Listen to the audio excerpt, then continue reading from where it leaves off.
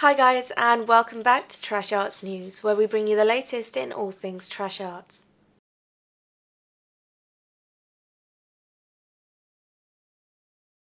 Today it's Throwback Thursday, and we'll be taking a look at one of TrashArts' short films, Real Hot Girls. Real Hot Girls is a short romantic drama shot in 2016, featuring Alexander James Wetherall and Sarah Louise Pearcey as webcam girls trying to live a normal life together.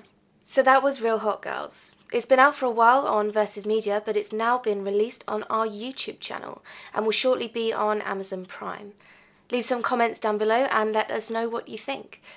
Thank you guys again for tuning in to TrashArts News. For daily updates, don't forget to like and subscribe, and I will see you tomorrow.